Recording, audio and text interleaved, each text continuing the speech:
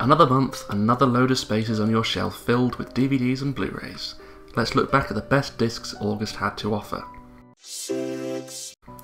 First off, let's start with the little guys. August brought the home releases of two wonderful little British chillers, both of which absolutely deserve a spot on any film enthusiast shelf.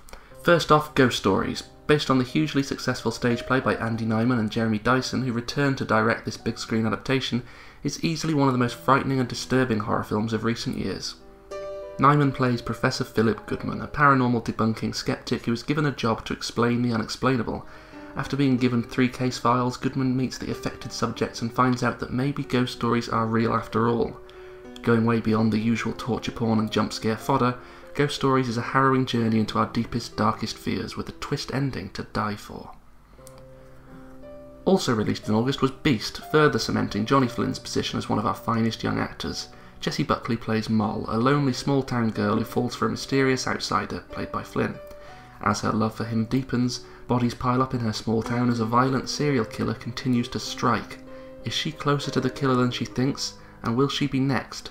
This tense and violent drama is full of Hitchcockian mystery and an unmissable flick from a first-time director.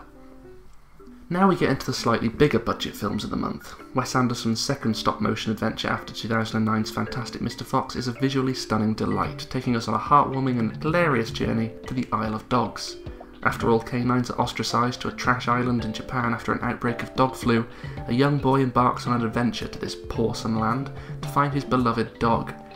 With a stellar voice cast and one of the most lovingly crafted worlds I've ever seen in film, this is a superb little film that will certainly hold up to repeat viewings, if only to spot all of the hidden jokes throughout.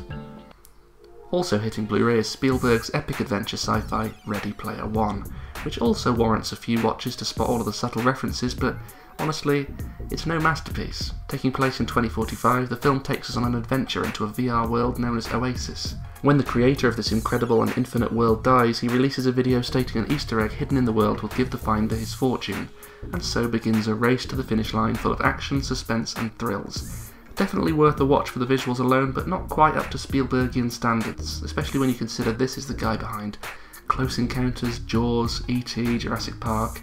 Now that is a filmography. I can't imagine Ready Player One will ever be in the same league as those. What was your favourite film of August? Let us know in the comments below, and remember to hit webuy.com for any you missed. Can you go away, please? We're trying to talk.